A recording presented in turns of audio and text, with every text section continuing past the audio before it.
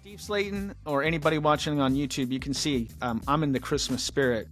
And this year, by chance, I'm going to visit my sister Dina, her husband Jad, and my two beautiful little nephews, Eli and Sammy, who live in Charlotte, North Carolina. Oh, schnizzle. Oh, yeah. So I couldn't believe that we were going bowling in Charlotte. I'm like, well, I'm staying extra. You're stuck with me a couple extra days. But I needed to gear up the family. You know, I'm going to be there. I want the kids to have jerseys. I want everybody geared up. So where did I go? The damn book exchange, baby. I know. Darn right I went to the book exchange, because you buying presents for all those people gets expensive. And 25% off saved me a ton of money. I used that bonus code Burning Couch. Burning Couch. Code. It's a good Beautiful code. Damn near free, man. It's damn near free. So if you're looking to buy your Christmas presents and you're, late shopping, don't worry about it. They have also shipping. 1 day, 2 day, 3 day, all available. So if you're a last minute shopper, you can get everything at the book exchange. I know people want to get their bowl gear. If you're like me, I wait till after the bowl game, because I hate buying bowl gear and then us getting blown out and then I never wear it again. But, buy it ahead of time at the book exchange, 25% off. Hey, damn near free, Maddie. Use that code, Burning Couch. And we are back with the Burning Couch podcast. The year has been on fire for everyone on the show and some parts of WVU athletics. So we're burning couches, though, for a good reason now, because we're going bowling. We're going to talk about that. We're also going to talk about this WVU basketball team and whatever the hell's going on with it. Plus, we've got a wish list for Santa, each of us. We've written a little, instead of doing a game today, we're going to do a little wish list. I'm Maddie Stout, podcast radio. I used to say God, but man, this has been a year, man. I feel more like just a mere podcast and radio earthling. And with me, you can't take anything away from him, because he's a legend. Number 23 in your hearts, number 1 in my heart, Steve Slaton. Hi, Steve. Maddie, good to see your beautiful face. Glad to be back. Yeah, it's good to see you too, buddy. One thing about podcasting that I will say is that when we don't do a show, it's usually because something is dramatic going on. Something's happening. Things are happening.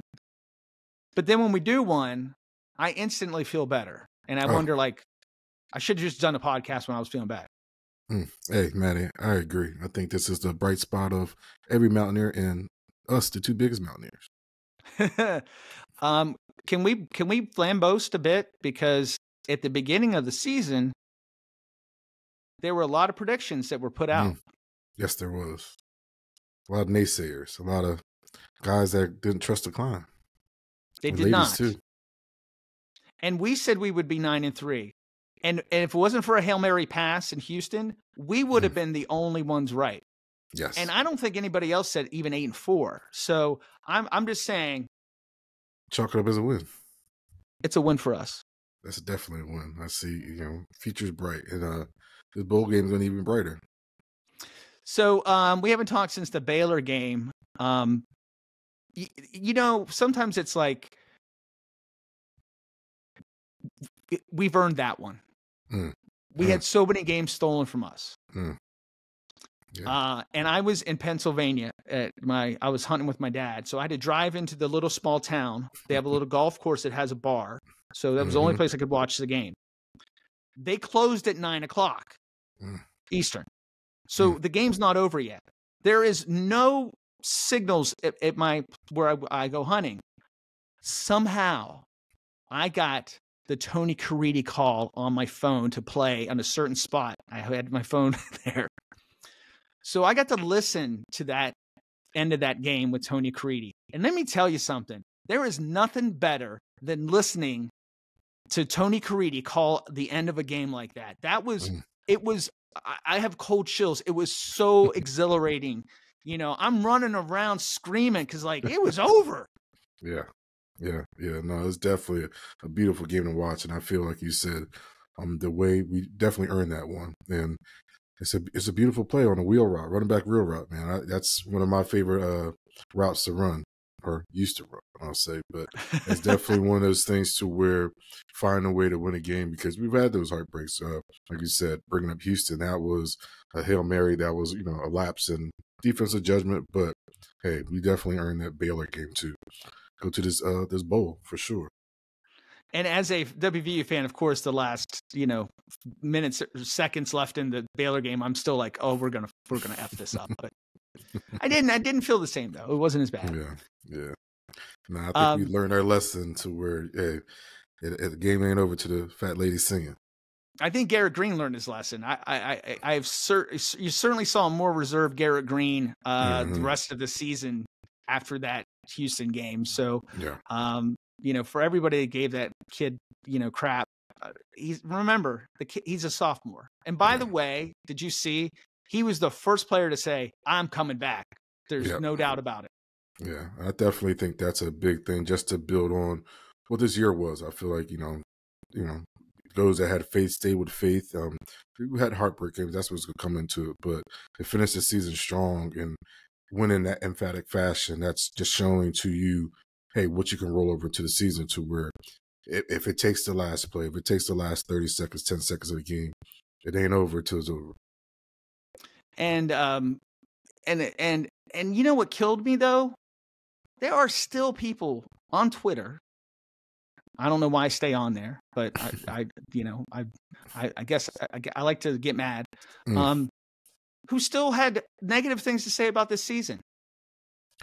I mean, it's definitely a positive note, to where you see, like you said, we can look back and see what everybody assumed what we were going to be, but we became better than what we need. We had a big game against Penn State. I mean, the score didn't resemble, but we came out fresh out of the gate, even, beating Pittsburgh. These games that we played, you can see this team camaraderie, and then even just having All-Americans on our team now, to where it's been short, few between having them, but you see these players coming in through transfer portal, beating well, playing well, and hopefully that's the success to here to come. So so we win the game. We got to wait a week and a half almost to find out who we're playing a bowl game, and it was down to like the Liberty Bowl versus Appalachian State and the guarantee rate, or no, I don't know whatever the one is in Arizona, and against another, not an exciting game. And then the Mayo Bowl decides they don't have enough SEC teams, so they're going to put West Virginia in there, and against UNC, a team who was picked to win the ACC this year. They were had high hopes, and didn't do as well. So we're playing a quality team. And I was at the last WVU game at Charlotte, that our season opener there, and we traveled very well. Yes. Very well. So I think you're going to see a lot of WVU fans. I'm going to be there. So if you're a WVU fan and, hit me up on Twitter, I'm definitely going to be there with the family. Very excited about, being in Charlotte. It's, it's where my sister lives. It's a city I adore. Steve, have you ever gone to a bowl game not as a player? Yes, I went to the Fiesta Orange Bowl when I was in Miami. I went to that bowl game. How was your experience? How was it going as a fan and not a player? It's definitely great, just to see, especially how, we win that game, 77-30 or 35 or whatever it was. But, it's definitely to see, because I think just our history in bowl games, even back when I was playing, to where we didn't always get the respect that we deserved. We always had to earn it, or just whip our opponents and take it from them. So for that game, I think that solidified, West Virginia still had a heavy caliber of talent. And you can see that still through the NFL, sprinkled in the NFL now. And it looks like most of our, I didn't see, I haven't seen the latest report, but it looks like most of our, I didn't see any of our star players that aren't playing in it. So I think other than, I think Wiley. But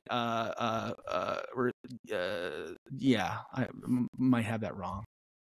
Somebody can correct me later and tell me I'm mistaken. But we're playing most of our starters and everything, but North Carolina's not. Yeah, I mean, I would love to get their best shot, especially just the way we end the season and the tough teams we played against. I would love to get the best shot because, like you said, it feels like some may fair weather fans may say, oh, well, they didn't have their starters, but they're still a good team. I mean, defense is still lacking, but I know finishing on a high note is very important for us to continue to next season. Yeah. So I'm looking at the latest that I've seen. Yeah, it doesn't look like there's a lot of folks that it looks like we're going to be pretty stacked up. They're going to be missing their star quarterback, of course, which receiver and linebacker, and receiver and linebacker, which are yeah. I'm not going to complain, man. Yeah. They still got a tough running game though. They have a good running game. Yeah. So defense got to step up to the plate. Still that, but I think our secondary should have a field day. This guy, I think he only threw 7 passes for 20 yards or something like that. He hasn't much in-game experience, so that's one of those things to where we gotta slick back our hair, sharpen our teeth, and be ball hawks. Yeah, I think we're lucky there because if they had a great passing game, that might that's a place we've not done well all season.